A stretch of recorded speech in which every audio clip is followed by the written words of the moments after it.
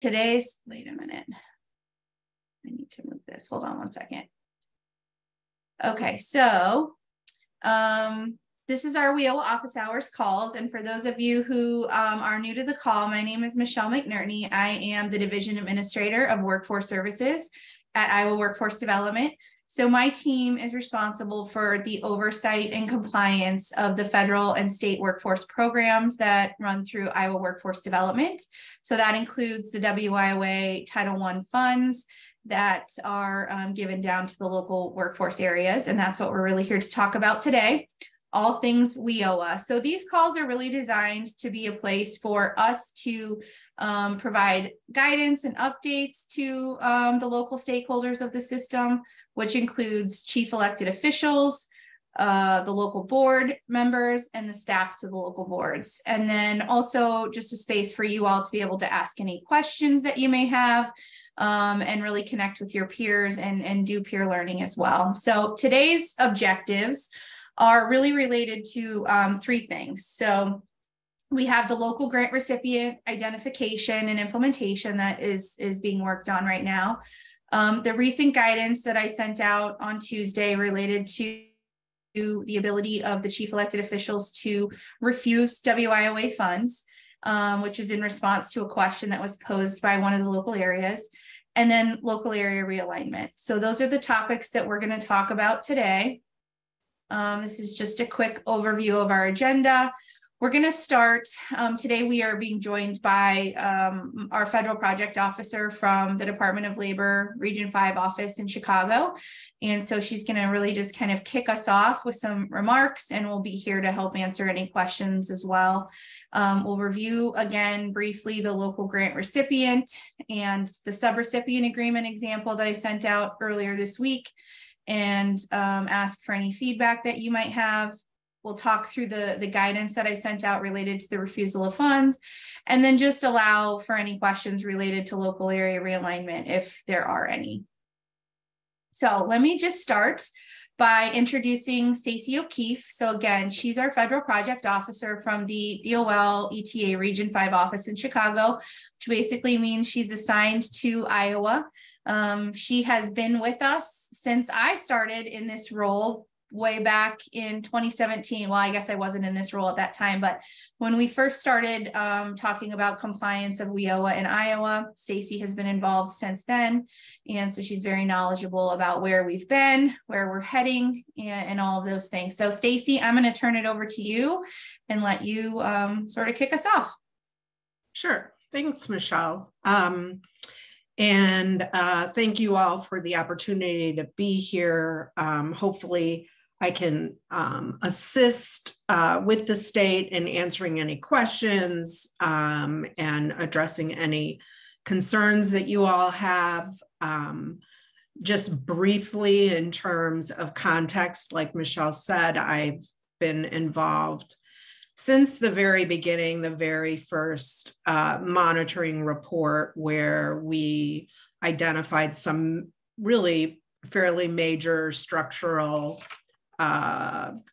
issues that rendered the state and local systems out of compliance with the law and the regulations. And, we have been working with the state as well as with the contractor to address these major structural issues in the best manner feasible. And it's hard. It's taken a lot of work, a lot of education, a lot of training. You all have been, right in the thick of it. And it's not easy. And, certain things needed to happen before other things could happen. And so now we're at another point in the transformation where some further work needs to be done in terms of identifying an administrative entity, I'll say, or what Michelle called a subrecipient. And then the last thing I'll just say is I understand that, you know, there's frustration because there still is more work to be done. And the main challenge that we saw in 2017, or maybe even I would say at the root of a lot of the structural issues, is the fact that there, you know, the funding for a rural state like Iowa is still spread too thin. And so that makes identifying a subrecipient much more difficult in many of our states, most of them. There's sufficient funding to staff the local board in a way that that entity could incorporate and serve as the subrecipient. In Iowa, there just isn't, we just don't have the funds for that. So that issue, that sort of root foundational issue in Iowa still remains. And so we're looking at how can we help you, you know, move forward on this sort of next version 2.0 within the, you know, the limitations of, you know, the number of local areas that currently exist and the funding that those local areas have. So thanks, Michelle. That's really all I have, unless anybody has any questions. You know, I know we're going to move through a lot of details. So does anybody have any questions for Stacy right now, or we can always just ask as we move along? You can always put questions in the chat or just unmute yourself.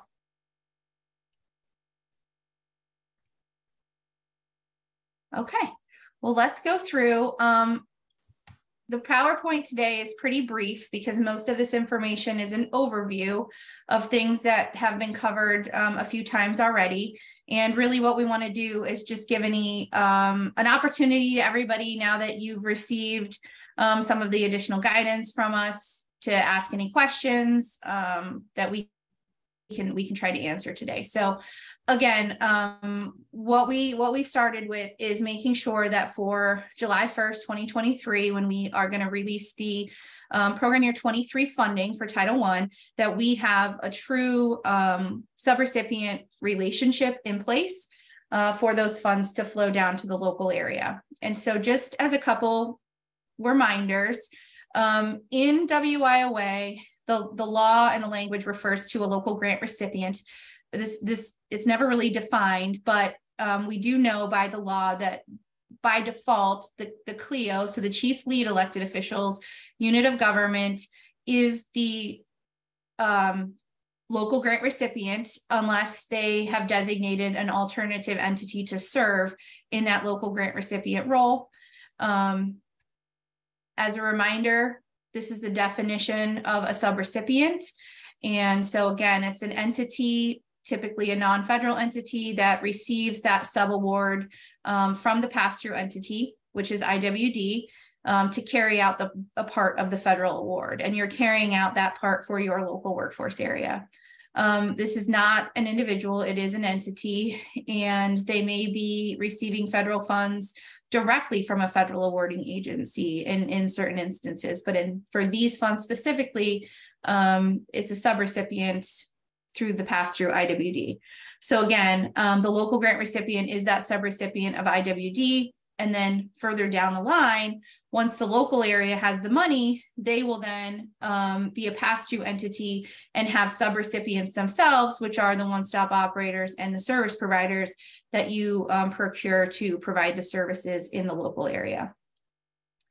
And as a reminder, the law lays out really 3 options for the local area to determine who that local grant recipient is and who will enter into that subaward with IWD. So option A is just the CLEO's unit of government acts as the local grant recipient. Option B, the CLEO designates an alternate entity to serve as that local grant recipient. Or option C, the CLEO's unit of government is the local grant recipient, but then they designate an entity to be the fiscal agent. If that's the case, then that is not a subrecipient relationship between the local grant recipient and fiscal agent. That's a contract for the fiscal agent to provide very specific duties related to the handling of the funding. And so all of this information has been reviewed and sent out to you in detailed in more detail in the local grant recipient guide that was developed and used for training and reviewed in December at the first office hours call post training. So just as a reminder, I think this sentence really sums up the relationships that we're establishing here, which is IWD becomes the grant recipient from the federal government, right? And that's on behalf of the governor. We then serve as the pass-through entity and provide a subaward to the local grant recipient, which creates a subrecipient relationship. So the local grant recipient terminology and subrecipient terminology are sort of used interchangeably, but I try very hard to be intentional about that so that we don't get confused, because it's obviously very confusing with all this different language. So on Tuesday, I sent an email that had an example of the subrecipient agreement that we're going to be using. It is still in draft form. So we're still working through with our legal team to make sure that we have terminology correct, consistent, all of those things, because this is new for IWD as well. This is a change for us as well. I think I've been pretty clear about the fact that this is not just the locals changing, but the state changing as well. And so I'm pretty confident in saying that the content is what it will be, right? But we may, so, you know, for example, there's a force majeure section of this contract, like that section will be there. We may still change the wording a little bit, but the concept and the content is the same. So what I wanted to do now is give you an opportunity to ask any questions about that agreement or this process of identifying who the local grant recipient is in your local area.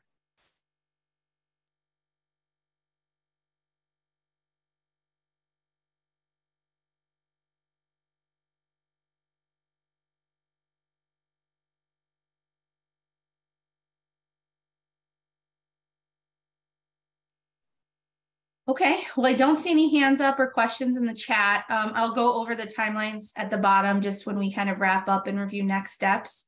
So let's go on to the next section. I guess I skipped my question slide.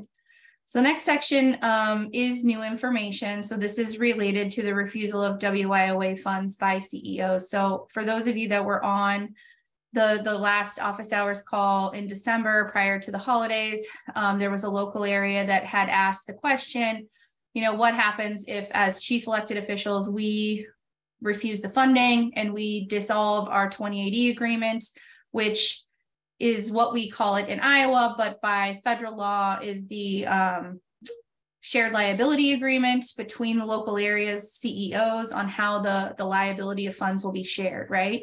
So this is a very new question and situation that has been asked across the country.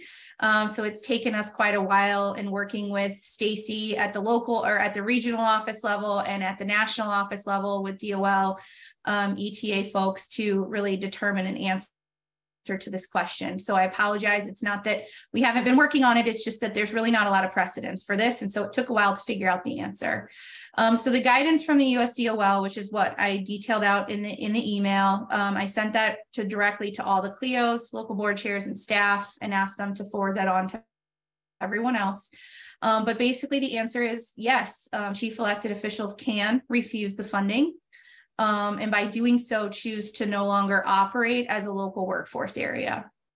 So just a sort of a side note, all the CEOs in the area need to agree to that, right? So to disband the local area, all CEOs are agreeing that they don't want the funding anymore.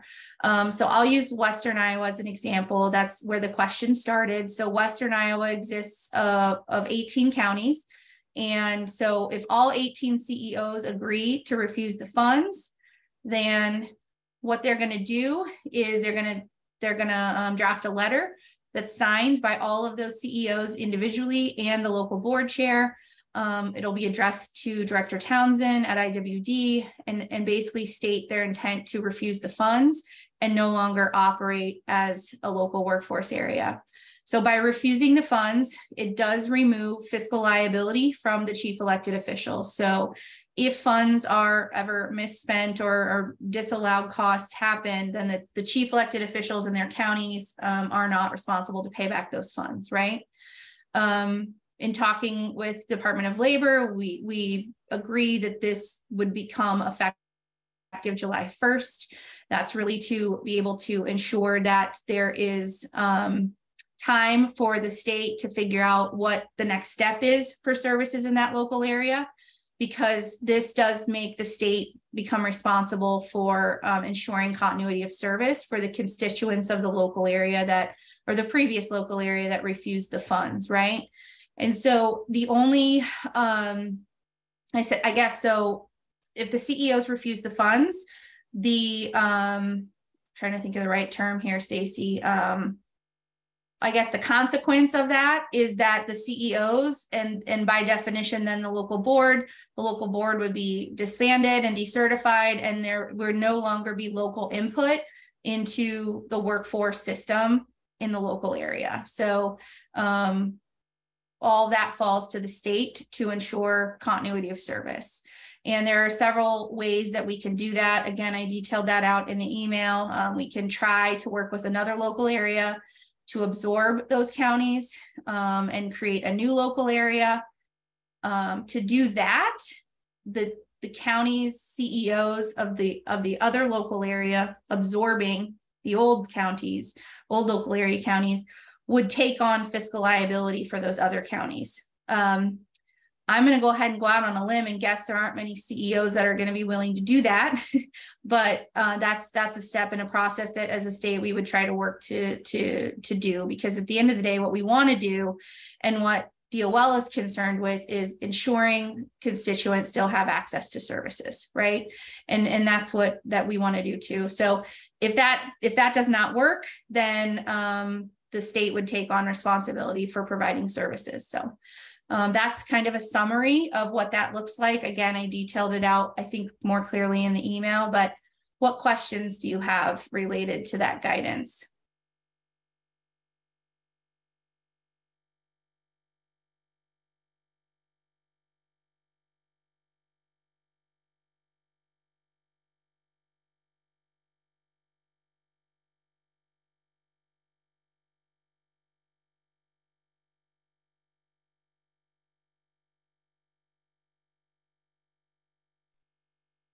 Okay, you guys are very quiet this morning. Okay, well, if there are no, sorry, yeah. I have this plain, I wouldn't be multitasking ever. But my kind of wondering is, and I know our area isn't necessarily part of this, but I feel like, you know, when one area is impacted, all really are, right, to some capacity. So yeah. I guess, you know, my curiosity would be, in that instance, you know, then how that might look and play out would be essentially that the state is taking over the operations of the local area, and then it would be the state directing everything going on in whatever area decides to do this. And, you know, would the state like have also convene a board? So would there be like an executive director of that local board? If there is one, right? And then really, if there is a service delivery challenge or issue or whatever, the CEOs then and locals, of course, the state is our partner, right? And here to serve us. But like, yeah. In theory, like there's really not much that could be done. Or, I mean, I guess what I'm saying is there's really not any local leadership because it's state run. And so then there's not as much maybe influence perhaps on what needs to be advocated for from a local perspective. Yes, correct. And I would say, Krista, that the what ifs are really hard for us to answer right now, because again, there are not any really examples of this happening anywhere in the country to fall back on, to say, well, here's clearly what happened, you know, in Idaho or wherever, so this is what we'll do. So we're going to be sort of creating this solution as we go. So again, as I have always said, communication is key in us, and communication as soon as possible with local areas that are contemplating this, because we want to be able to ensure that continuity of service. So right now, all the local boards have existing contracts with service providers. I believe most of them run probably through June 30th. And, so we would need to work with the local area to look at those contracts. Are those going to have to be reassigned to the state? Are they going to just dissolve on June 30th and the state will come up with a way to provide service? I mean, there are a lot of questions to be answered in that regard. Another thing that I can say is that, yes, I think that potentially we would seat a new board, but it would not be a board that was sat by the CEOs, right? Because they've given up their fiscal responsibility and therefore their right to have sort of influence and input on the system. And so I think this is just in my mind thinking about, what that possible solution looks like, because I do believe in the importance of local control of the system. I think we've talked about that for several years now, right? And, somebody in Cherokee County knows better what's going on in Cherokee County than I do in Des Moines, right? And that's kind of the point of local control. But if that goes away and the state's put in place, one thing I could tell you as how it impacts the other local areas, as you mentioned, is we will still run the total state allocation through the allocation formula, right? With those old sort of counties that previously were, let's say, Western Iowa, getting an allotment, just like they would have if there was a local board in place through the CEOs, and then the state would take that money and utilize it to provide services. And keep in mind that when we're talking about this, and this is hard because, sorry, Chrissy, your other comment, I read that and it threw me off my thought. This is sorry. Shoot, what was I talking about? You're basically saying it can be hard because, locally, if we're not giving that, you know what I mean? You're not hearing from what we need. Oh, I know. Yeah. Thank you. So what's hard about this whole process that we've talked about before is this notion of the local board having sort of oversight and setting a strategic vision for the whole system. But what we're specifically talking about right now is the Title I funding and who has control over that funding and is making decisions related to that funding, right? There are still partners at the table. There's still Title II, there's still Title IV, there's still Title III, right? None of that work goes away. That coordination of programs and all of those things is still going to be happening. It's just going to be happening at the direction of, or with IWD at the table in really 2 seats, right? Because we have the Title III funds, and now we would also have control of the Title I funds. But locally, that work with partners and making sure we have centers available for people to receive services and all of that is still going to continue. But again, with the state in charge. Now, we have staff in those centers, right? We have staff in the local area. They're going to be heavily involved. But I cannot tell you today exactly what that looks like. So, and thanks for the comment. Yeah, we can look at that. Sandy, I see your hand is raised. My question is, okay, if we do decide to cancel, the agreement between the CEOs, I'm the Clio for it. Yep. Does IWD have the workforce to be able to ensure that services will continue the way they had been doing? I mean, will you still work with Children and Family Services to, initiate these programs and such? How's that going to work?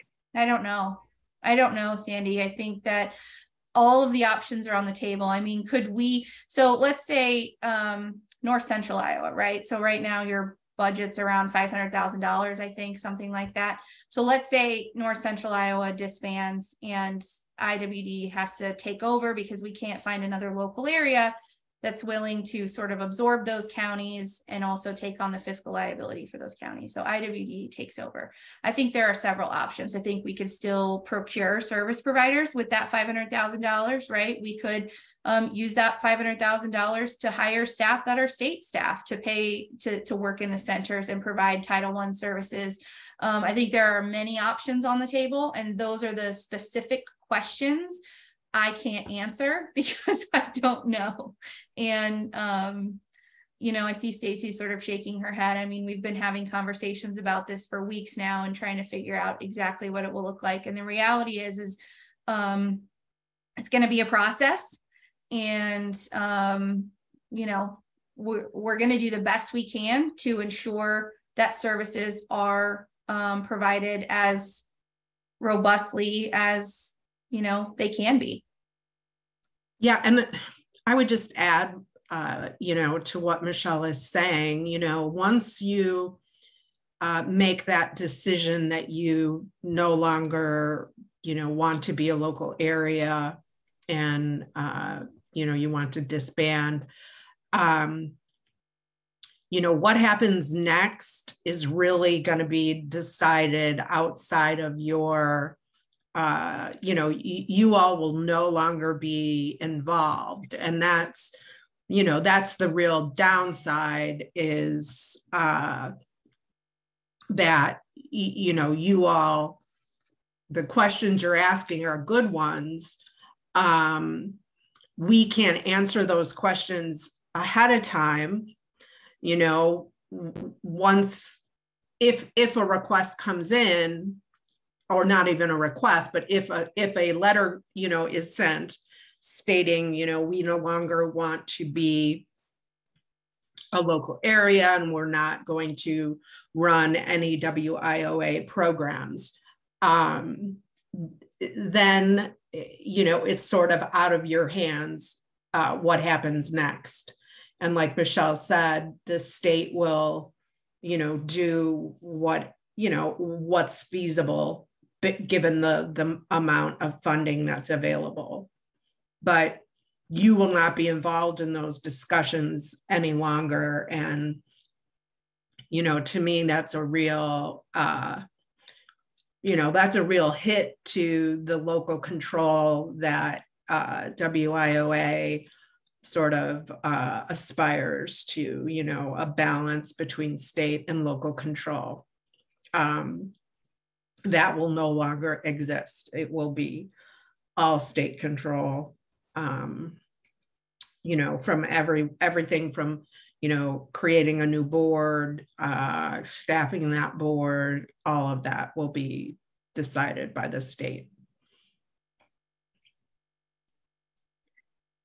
Phyllis, I see your question in the chat. So Phyllis asked, would the state become the local grant recipient if they take on the new area? And essentially, yes, the state would assume financial liability for that portion of the funding and then have oversight. So yeah, and I would say there are examples, you know, there are some states that are running and have run, you know, we call them single area states.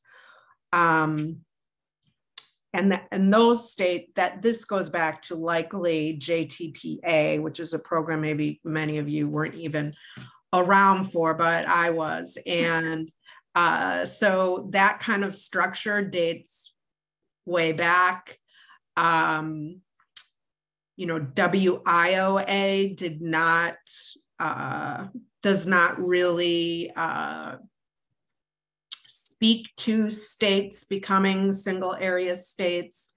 And the impression, you know, as I discussed with our national office, because, you know, Michelle and I heard from, I think it was probably Western Iowa, that, you know, this is going to spread like wildfire and no CEO is going to want to, everyone's going to want to get rid of WIOA and not have that fiscal liability.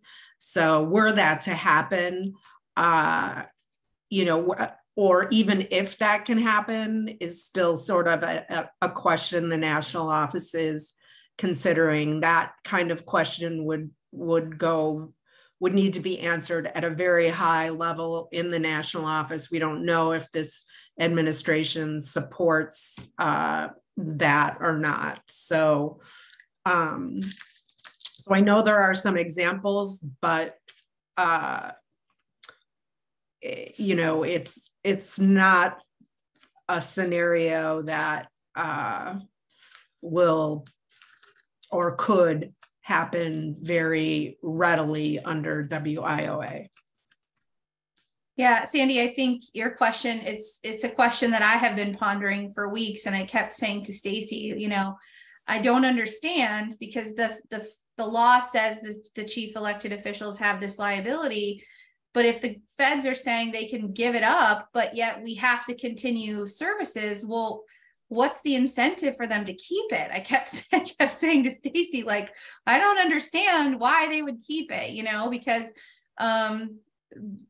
and really what it boils down to is kind of what we've been talking about is and what I've had conversations with several CEOs individually, groups, staff. Like, I mean, I've been talking about this for weeks now, it feels like. And you know, I guess the question that people are asking individually is it worth it for me? Like, am I seeing the return on my work for my constituents? You know, maybe the state can do it better, I think, is how people are thinking about it. And maybe we can, I don't know. It's not a place we've been before. I do know that we have staff all across the state that are great at providing services locally to the constituents you have already in other areas. And you know, so I think there would be a lot of, you know, I've been talking through Stacy with, well, what about my role, my team, and Wendy and our staff who do the compliance? Now we're compliant. Now we'll have compliance over ourselves. And that's a true statement. You know, we have some firewalls built in at the state already where Linda Rouse's team would do this work as the local area, not me, right? I'm not going to be seating a local board in any part of the state or doing any of those things, because I'm still doing the oversight and compliance piece. But those are the questions that we still have to work out. So, and I would say, sorry, go ahead, Stacey. Sorry, just No. one other point. You know, for you know, it's the timing of all of a sudden, you know, nobody wants the WIOA money seemingly tied to this piece, this governance piece of a sub-recipient. And, you know, really to me, you know, I guess my reaction to it, you know, if I'm thinking from the perspective of a local elected official, which, you know, I'm not, but I can think sort of, you know, I guess I would want to understand or see if there's any assistance that can be provided to help me understand why this appears to be so not doable so not doable that you are willing to relinquish, you know, these funds and no longer be a local area. I feel like there are some steps in between that we've sort of haven't even really discussed, like is there some technical assistance that could help make this a little bit more feasible? Or you know, would it be a good idea for you all to think about, you know, do we need to further realign so that we do have local areas with sufficient funding and we can get our boards staffed in a way that would allow the LEOs to really delegate, and the law and the regs are very clear, the CLEO and they all do, they delegate this subrecipient role to the board staffing entity, or they keep it within their county government. But anyway, I guess my point is that the reactions seem to you know, immediately go to refusing funds seems to me a bit premature and not necessarily in your best interests in terms of maintaining some control over what workforce development looks like in your local communities. I would just add, Stacy, I didn't have that on the slides here today, but in the email, I did say, like, if this is a conversation that you're having locally, you do need to let me know as soon as possible, because we are going to be required to have a conversation with Stacy directly for your local area specifically to talk through some of those things. So Eric, I think you had your hand up, and then I do see a couple more questions in the chat we'll get to after Eric's question. Yeah, thank you. My name's Eric. I'm the director for the Central Iowa Board. I've been here for 5 months, so I still have some time to ask questions that represent that. You can't say you're new anymore, Eric. I'm just kidding. 5 months is still new. I still get that. I could use that card for a year. Hey, anyways, I think I'm wondering if there might be opportunity for some capacity building grants or anything from like the federal level. But like, as I look at it, I feel like part of this issue is about, or the main issue is about not necessarily total funding, but that we lack diversity in our funding. And I think where we struggle sometimes in thinking of this challenge is that there's managing the WIOA and Title I funding contracts as such a large, pronounced part of our board operations. And then there's the role of the local board as a whole. And we want to be successful at both of those. So the way, like with our board being constructed right now, and then seeing the grant agreement that comes out, or the potential grant agreement being, or contract being 10% of that, it really kind of reads to like this almost being a Title I grant more so than a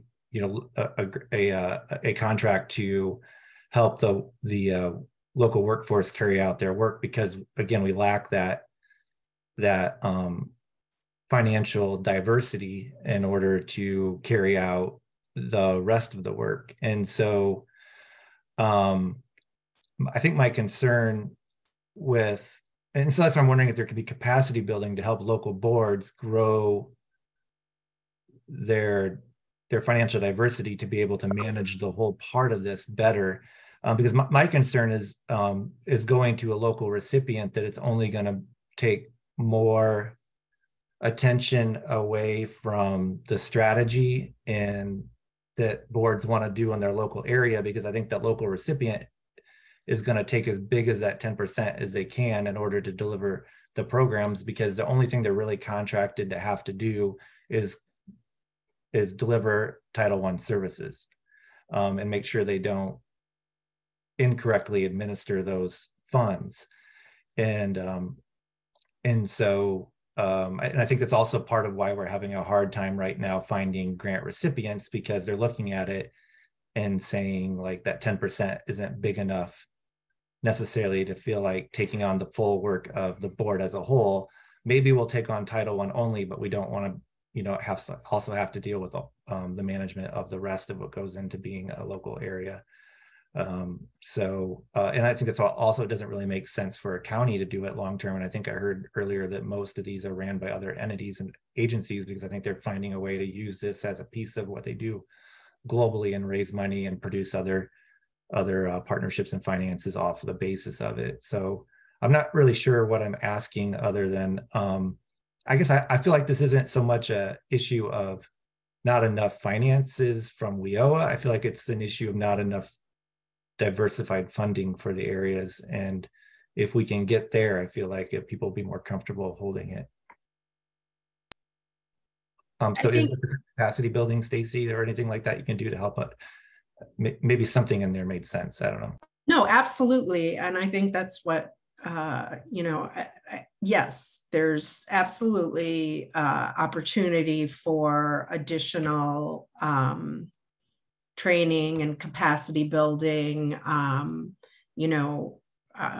The state, and this probably goes back before your time, but the state has had a really very strategic approach to technical assistance in the beginning of this transformation effort. And now it appears there's, obviously we're looking at like I said, version 2.0. And so there's certainly room for technical assistance, capacity building. We do have some technical assistance dollars at ETA. And, I'm not sure right now, what that looks like, or, or even if we need to access money to be able to provide, technical assistance for you all. That's what we do, federal project officers, and we're more than happy to provide assistance. But if we do need an experts, and the state obviously is sort of your first gateway to, telling them what TA needs you have, and then the state and I can sort of discuss best options. And the one thing that I would add, Eric, too, is the hard part about asking Stacy for diversity of funds is that Stacy is DOL. And any funds we get from DOL are going to have the same requirements on them that the funds we already have is, right? And I think that's one of the issues that everybody runs into is these funds are so strict, we have to do all these specific things and all of those things, which is a very true statement. And what we're trying to do and what we've been trying to do, and as Stacy said, sort of step by step strategically, is put in place this structure and the knowledge and the capacity to be able to do those things at a local level, right? Where a local board executive director would have the time and ability to go out and find funding from other sources that have less requirements and things like that you can use for other purposes and all of those sorts of things. And I know that that's not a great answer today because it seems like we're very far away from it. But that is one of the issues that we're dealing with, and we need to get these structures in place so that you have that. And I hate to say this again, but I'm going to say it. This is why we have continued to sort of have the conversation about the fact that there is not enough money. We are a small rural state. We don't get a huge allotment of funding. And when we spread it out over as many ways as we are right now, 9 local areas, it puts a damper, especially if you're in a local area with a smaller allotment.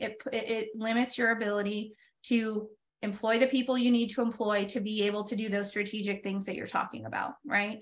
And so that has to be a part of the discussion as well. So yeah, and I just want to speak to one of the comments in the chat about the loss of trust.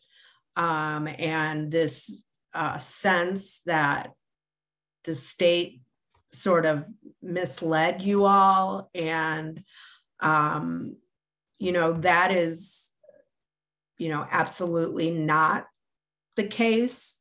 We and the contractor, we all 3 parties, state, ETA, and contractor, work together following all of the structural issues we identified in 2017, and had to take it step by step by asking the CEOs to identify fiscal agents. That was the first step. It wasn't misleading in any way. It needed to happen so that the funds were not going directly to Title I service providers. So, the ability at that time in 2017, the only entity doing anything really was the Title I service provider. And we were not at a point where we could go any deeper or further than asking or requiring the state to execute an agreement that between, for the CLEOs to identify a fiscal agent and to get that money to the fiscal agent as opposed to the Title I service provider. There are a lot of structural pieces that did not exist and didn't allow the state to move forward with certain pieces until other pieces were already completed. And so, I've been saying this through this entire call that this is sort of the next level of what the structure needs to look like. We couldn't do it all at once. It just was not possible. And that wasn't done deliberately or in some way, underhanded, that is causing some of you to feel like you've lost trust. It was really just done because it wasn't possible to just, snap our fingers and make all of the changes that needed to happen at once. We needed some semblance of a local structure before really doing anything. And when the realignment picture landed where it did, we knew there are still too many local areas. And what that means is there are areas like Western Iowa that have 18 counties and very, very little money that likely, could benefit from merging with another local area. So I just wanted to speak to that because I continue to get this message that there's some sense that the state misled you all, and we've been working together since 2017 and with this contractor, and like I said, it wasn't going to happen overnight. I want to get to Danny's question in the chat. So thanks, Danny. So he was asking, he's new and he's in Southeast Iowa. So how does this another area possibly disbanding affect them in Southeast Iowa? So I guess the answer depends on what local areas choose to disband, right? So for example, if you're in Mississippi Valley, and Western Iowa chooses to refuse the funds, then there's probably not a very direct effect on you because you have to be contingent geographically to another local area to potentially merge together, and you don't touch borders, right? So that couldn't happen. So the real only impact would be if there's a potential change in the allocations, depending on which areas realign, or I'm sorry, if multiple areas were to refuse the funding and things like that. But again, a lot of questions up in the air.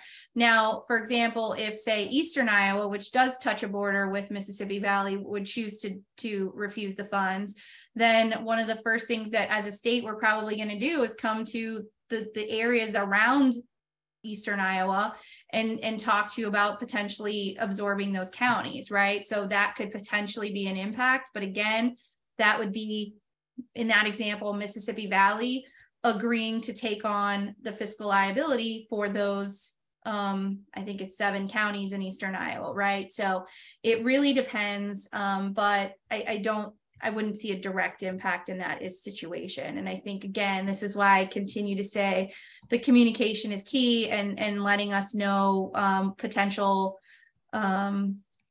decisions in local areas as soon as possible so that we can start having those conversations with who needs to have them.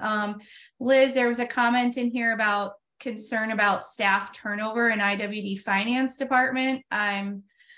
I guess I don't understand why that would impact an entity's decision about taking on subrecipient duties or that local grant recipient duties. I mean, yes, there has been turnover in the finance department, but our new CFO is doing a phenomenal job of building that team. And again, as I keep saying, much of this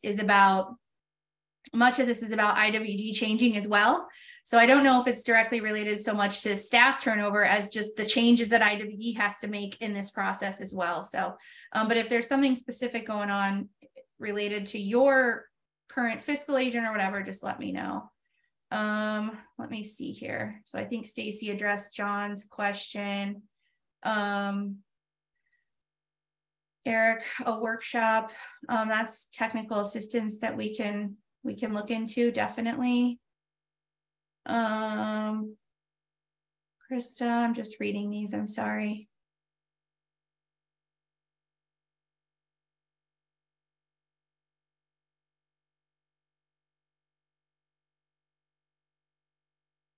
Yeah, I mean, I think that there continues to be questions about state set aside funds and the use of those funds. And again, what we have to remember is, yes, we can use those funds to do a multitude of state projects, training, technical assistance, all sorts of things. When we start giving those funds to the local area, they are programmatic funds. And so, whatever amount you're given, 5% of that, or I'm sorry, 10% of that can be used for admin, right? That's just the way the law is written about those funds. So I can't magically change that. I can't give you a chunk of statewide set aside and say you get to use it only for admin. That is not allowable. And so, but if there are other examples of training or technical assistance that we could potentially use, absolutely let me know. I think you guys all have my phone number. Call me. We can talk about it. We can get things planned, whatever. But simply giving people chunks of statewide set aside is not going to solve the problem of not enough administrative funds in any local area. Let me see here. So, and then, trying to find additional funding sources is absolutely something that we can all work together on. So I think that's all the questions in the chat. I don't see any more hands. Michelle? Yeah. Yeah. One more question, just quickly. Yeah. Which way does the state really prefer to do it? They prefer to have state control or let it be with the local control? I mean, I don't think that there's a preference, Sandy. This is Sandy, sorry. I think what we want to do is make sure that constituents are receiving services to the best degree possible. And so, we want to make that work. I mean, this law is designed upon local control, but with local control comes responsibility, right? To do the work and to be involved. And, I appreciate you guys being here today and asking questions and being involved. I mean, we've talked how many times, Sandy, about all this stuff, but I'm just looking at the number of people on the call. There's 26 people on the call, several of whom are state employees, and there were over 280 people invited that are local people, right? I mean, that's well less than 10% of the people who's impacted by this participating, And so I think that has something to do with it, right? We have to get people engaged if local control and the work being done locally makes sense. And to do that, you have to have the funding to staff the way it needs to be staffed, because we know you guys have full-time jobs. We know that CEOs sit on 8, 10, 12 boards, right? We know that the local board members have full-time jobs where they are leaders of their companies. And that's the importance of this structure and the people involved with it. So, well, the reason why I asked that is because at one time, didn't they want to just have 2 territories or 2? I don't know what right, but so 2 local areas is still not state control, right? That's still local control. The number of areas is about how we divide the funding, right? So having less local areas means having less need for fiscal agents and less need for local grant recipients that have to do that work, less executive directors, right? that instead of paying for 9 executive directors at an executive director salary, you're paying for 2. Right. And that's why we talk about reducing the number of local areas. And Stacy was the one who said this earlier in the call, but you know, I have long been honest with everybody that we still need less local areas in Iowa. I'm not pushing it. I have not. Here, honey. Oh, sorry. You know, this time around, all the discussions about local area realignment have come from you all, right? Ground up. Which I think is great. And we've fully supported that conversation and discussion. But it's about how far the money stretches. But even if the state had 2 local areas, that's still locally controlled services. But it allows the, you know, roughly $10 million, let's say. It's more than that, but let's just use $10 million to be divided by 2 local areas. So if each local area had $5 million to deal with, you know, and you can use 10% of that for your administrative pot, now you have some funds you can actually sort of do something with. You can support multiple staff for one board instead of just one person trying to do everything, right? And that's really what it boils down to. So pushing for 2 local areas is not about state control, or not even 2, let's just say a reduced number of local areas is not about state control. It's about ensuring that local areas have the right resources to be able to do everything you're required to do. And that, I think, is a lot of the stress is right now, especially in some of the smaller local areas, or maybe geographically big, but not well funded. Local areas, that's the stress, right? It's a small amount of money to do a lot of stuff that you're required to do. So, yeah, and just as I'm looking in the chat, I see Kyle Stecker mentioning that, you know, they're losing a lot of CEOs, you know, those that have been around long term, and you know, that's really why WIOA expects that the CEO will delegate his or her subrecipient responsibilities to another entity. If your county government is not able to, does not have that capacity, you know, WIOA really allows for that kind of delegation. But as Michelle was saying, we then bump up against the fact that there are too many, the funds are spread too thin. There's still too many local areas. Merging local areas would allow, you know, obviously additional funds, potentially establishing staff to the board that could incorporate and could, you know, the CEO would delegate to that entity. That entity, as an incorporated entity, could apply for all kinds of other grant funds from all kinds of different sources. Just a lot of advantages to that structure. But I understand that it is not doable right now in Iowa. And Kyle, to your points about additional funding, I mean, I don't know where the presentation of county funding was provided. It wasn't me. That's not something I've said or told you to do. I think that there are some counties that have talked about that, and that is absolutely an option.